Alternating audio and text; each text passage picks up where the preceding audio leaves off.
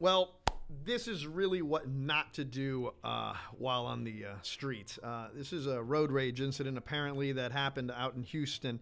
I got to tell you, this was not well conceived, to say the least. It seems from what the information that's coming out that I guess there was an altercation on the road. There was some road rage incident, and these two vehicles pulled over, and well, you can see for yourself what happened next. I'm not sure whether, what the circumstances were leading up to this, nor whether the person in the vehicle had a firearm or whatever.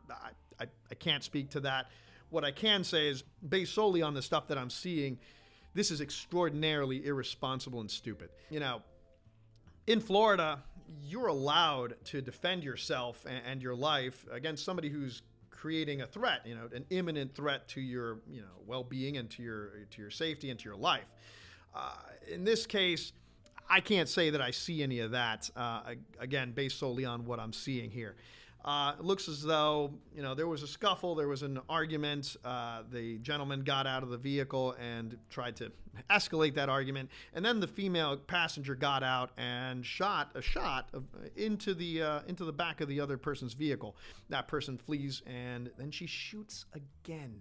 That's the part where, even if there was something to be said about maybe the other person had a firearm or was, threatening, at that point, the threat subsided. You're just pretty much shooting at a dealership at this point.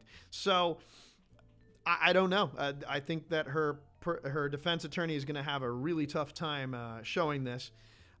Thanks a lot to PPV Tahoe for the video. I got this off of his Instagram. You guys should definitely go give him a like and a subscribe. And speaking of subscribing, please, if you like this video, please give it a thumbs up and subscribe, and hit the notification icon down there for more content from me. Now, that said, it seems as though, as far as an update's concerned on this issue, it seems as if she was arrested. She was arrested for aggravated battery, or aggravated assault, I'm sorry. Now, I think here in Florida, she'd definitely get an aggravated assault, but with a deadly weapon, but I think she might also be on the hook for attempted murder. I mean, I guess the case could be made.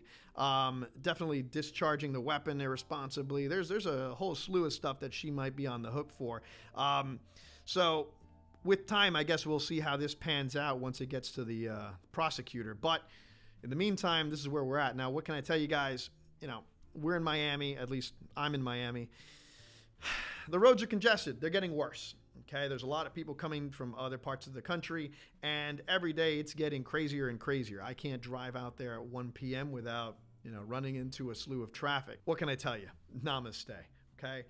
Resign yourself to the fact that there is traffic, and you are probably going to be late if you left the house thinking that you were going to be on time. Things happen, and unfortunately, this is not the way to handle it. Just be on the lookout. There are going to be people on their phones. It's aggravating. There are going to be people out there that might want to get into your lane and just completely disrespect you. It's going to happen. So how you handle it, I mean, if you handle it like this lady did, you could be looking at the rest of your life in jail. So don't let that small moment define the rest of your life, and be careful out there. Again, the road's there for everybody. We're all equally entitled to it, even though most of us can't drive. Just like I said, if you want to get home at safe and sound to your family, relax. Again, there's no rush. Just take your time and get to where you're going safely, okay? That was my dad advice. And if you'd like more of it, again, like I said, please subscribe. Well, thanks so much, guys. Have a great one, and look forward to talking to you soon. Take care.